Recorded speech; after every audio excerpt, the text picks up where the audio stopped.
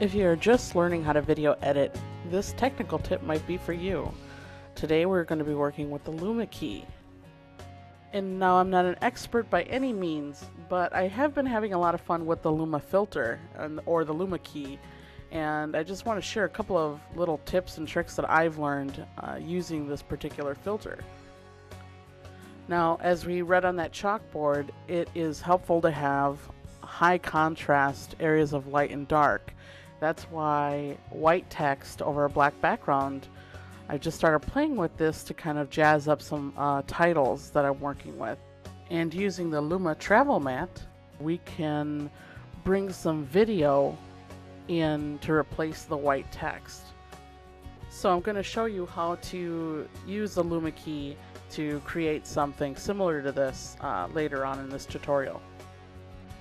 Another place where the Luma key is helpful is when you get a logo, whether it's a company logo, organizational logo, and it's over a white background.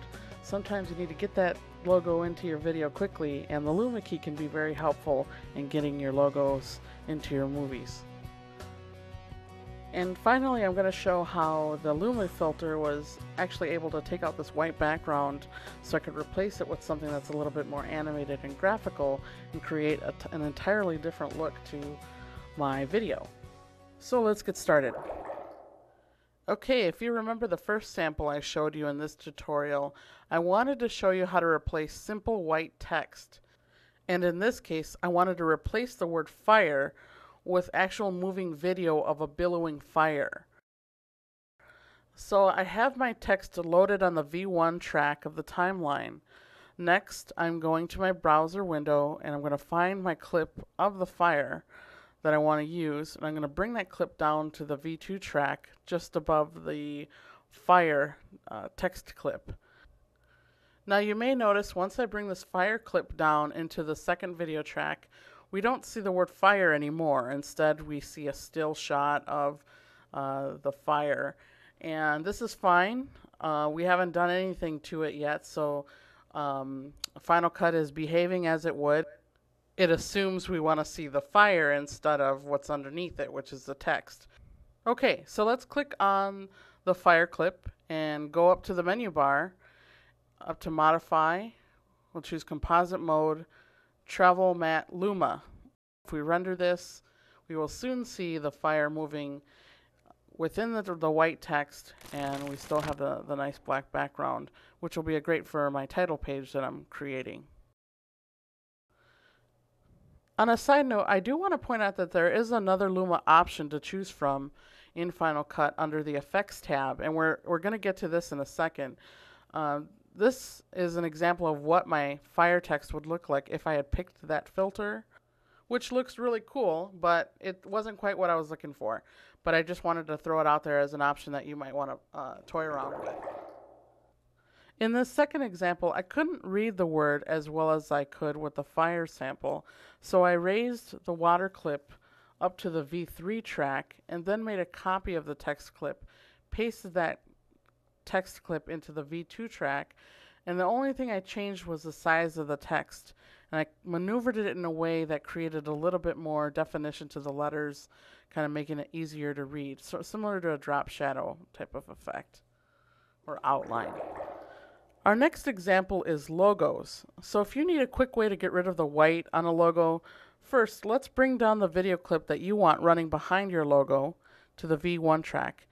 In this case, I want the bubbling water on the V1 track.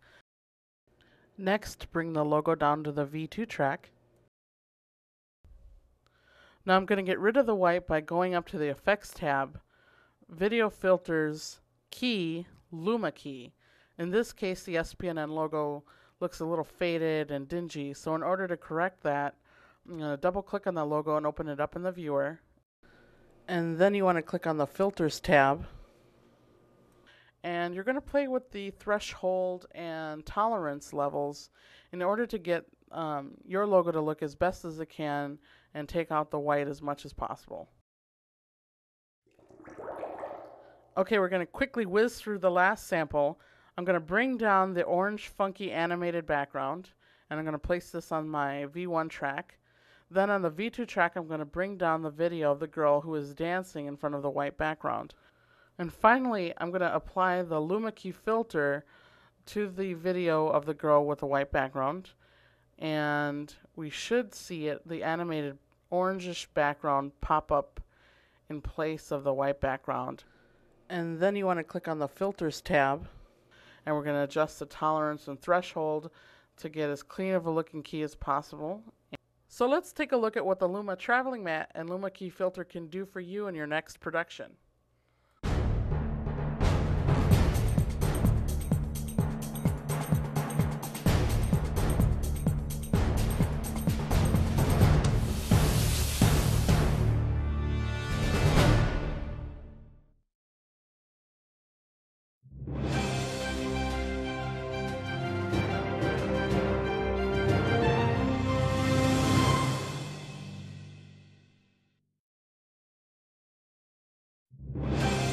Funding for this program provided by